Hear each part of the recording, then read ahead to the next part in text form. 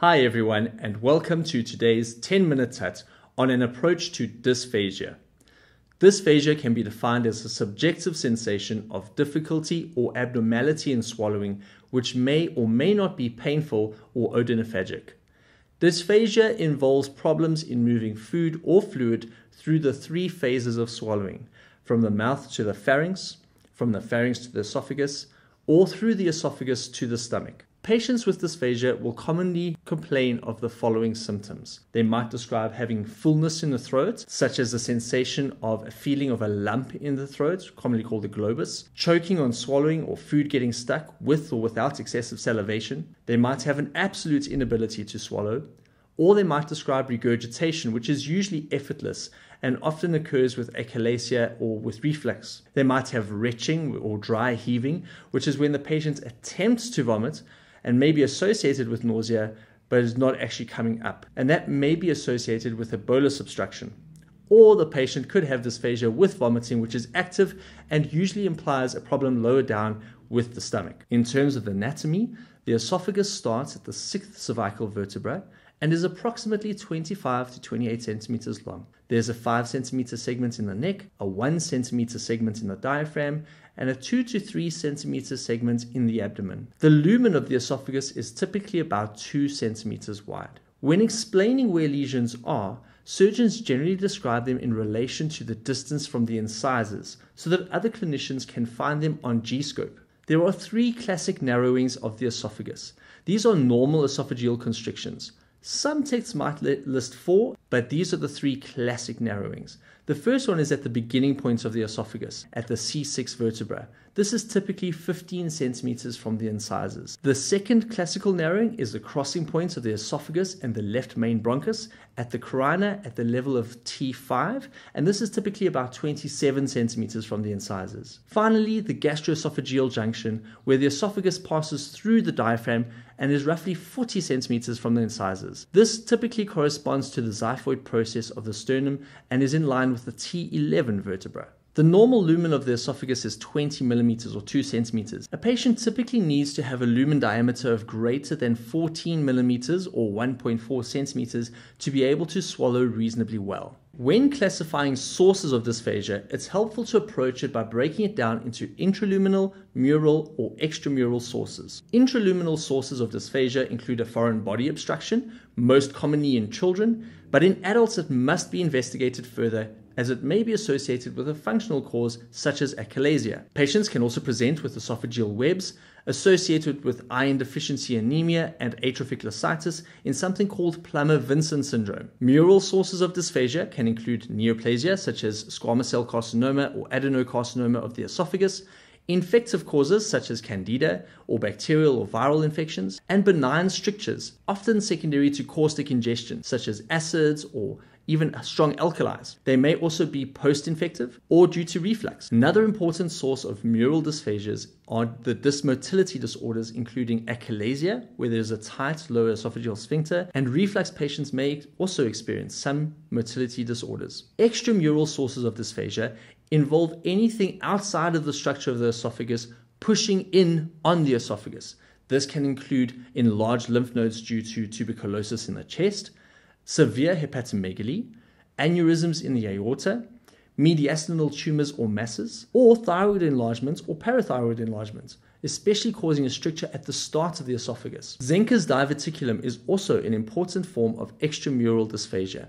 This is where the pharyngeal mucosa herniates through Killian's dehiscence and can be associated with cricopharyngeal dysmotility. Zenker's diverticulum commonly presents with features of dysphagia, regurgitation, and halitosis. Finally, a malignancy in the gastric cardia may cause a pseudoachalasia because this is pushing on the lower esophageal sphincter. When taking a history from a patient presenting with dysphagia, your aim is to determine whether the dysphagia is oropharyngeal or esophageal, which will point to either a functional or a mechanical cause. If a patient has difficulty initiating swallowing, this points to an oropharyngeal problem. But if the patient describes a feeling of food getting stuck after swallowing, this suggests an esophageal problem. Does the patient describe any coughing, choking, or regurgitation of food nasally?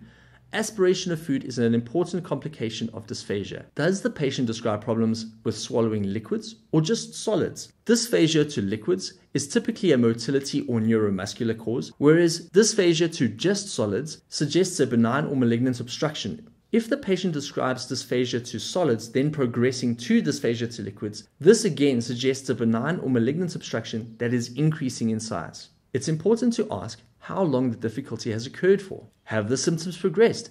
Or have they been intermittent? Or have they remained the same? You could ask about associated symptoms. Is there nausea and vomiting? Does the patient have weight loss, heartburn, loss of appetite, regurgitation or vomiting? Or have they been coughing fresh or old blood, which may indicate tracheal invasion? They might have hoarseness of voice, or they might describe chest pain or odynophagia. Finally, does the patient have a history of radiation therapy or a history of caustic ingestion? And of course, carry out relevant histories including things like smoking, alcohol, a family history of malignancy, a history of stroke or Parkinson's, which can cause functional defects, diets, infections, other things that can cause esophagitis, or a history of peptic ulcer disease as well. So when examining your patient, you want to look for features such as anemia, which suggests malignancy or blood loss. Look for features of dehydration due to vomiting. They might have jaundice if there's mets to the liver. They might also have voice changes or cachexia. It's important also to do a lymph node exam as well as a thyroid exam. On the patient's vitals, they might show a tachycardia, which may be due to anemia, hypotension, or infection, and they might have tachypnea due to an aspirational pneumonia. That's why it's important to do a respiratory examination. Aspiration of food contents is a common complication resulting in pneumonia, which has a high mortality. Otherwise, patients might have tracheoesophageal fistulas due to malignant invasion, and this typically presents with a spluttering cough with hematemesis. Features which may occur in a patient with pneumonia include decreased vocal fremitus, dullness to percussion, and decreased air entry on one side. On GIT exam, you can palpate a Virchow's node if there's malignancy, assess for ascites or hepatomegaly, and don't forget to do a PR to check for melena, which is a feature of occult upper GI bleed. So how would we investigate a patient with dysphagia? At the bedside, we could do an ECG to rule out myocardial infarction, as well as an arterial blood gas to look for features of sepsis or electrolyte derangements due to vomiting. Typically, these patients would be hypokalemic, hypochloremic, and have a metabolic alkalosis. In terms of the laboratory investigations, you'll send away blood for an FBC to look for anemia or for a raised white cell count in infection, as well as a UNE to assess their dehydration from vomiting and possibly assess their fitness for surgery and scopes. So how would we go about imaging a patient with dysphagia? Well, we have three main approaches. The first one is a barium swallow, the second is endoscopy, and the third one is x-rays. A barium swallow is typically the gold standard when it comes to dysphagia because it gives you a roadmap should surgery be required. You can identify perforations or fistulae, and it has the advantage in being less invasive than a scope, especially if you suspect that there might be webs or diverticula in the esophagus where a G-scope might cause perforation. However, if the patient is at high risk of aspiration, a barium swallow can be dangerous. Barium swallows allow for visualization of obstructive lesions. An important feature to look for is the shouldering of a stricture. Benign strictures typically have a smoother contour, whereas malignant strictures form a more right-angled contour. You might also be able to see a bird's beak sign of achalasia lower down, where the tight lower esophageal sphincter causes a very sharp narrowing of the lumen of the esophagus. You might also see visualization of a pharyngeal pouch or an esophageal diverticulum, and in terms of muscular causes of dysphagia, diffuse esophageal spasm gives a corkscrew appearance on barium swallow.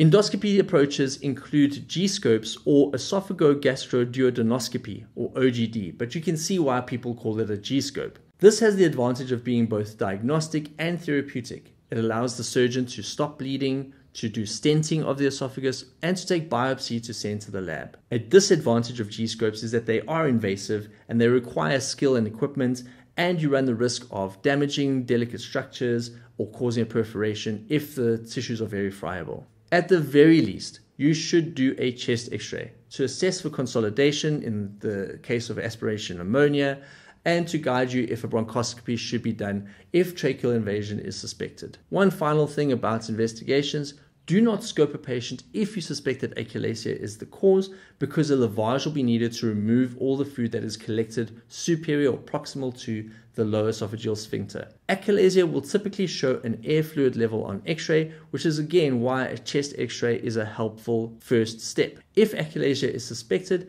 the investigation to do there would be manometry, which shows the pressures of the muscles closing at the bottom of the esophagus.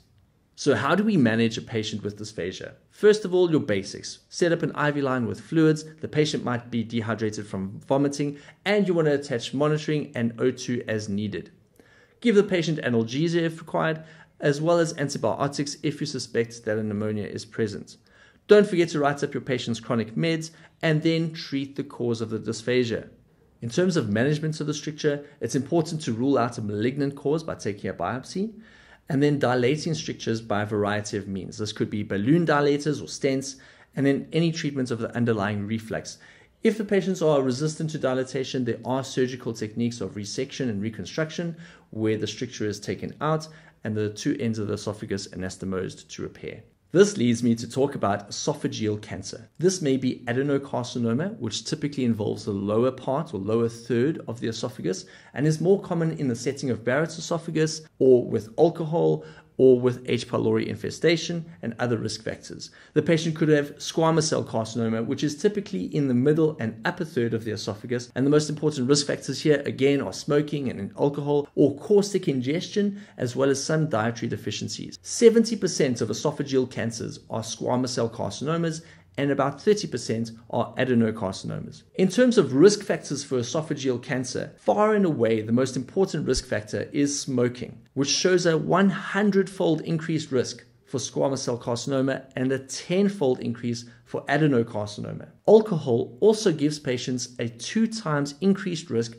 for esophageal cancer. Other important risk factors are obesity, which is generally related to reflux and increases in adenocarcinoma incidence, and then diet. Patients drinking hot beverages or preserved foods, something called betel nuts, which are typically chewed in East Asia, and vitamin and mineral deficiencies in selenium, vitamin E, and beta-carotene. Barrett's esophagus causes intestinal metaplasia of esophageal mucosa due to reflux, and this carries an increased risk of cancer due to the metaplasia-dysplasia carcinoma sequence.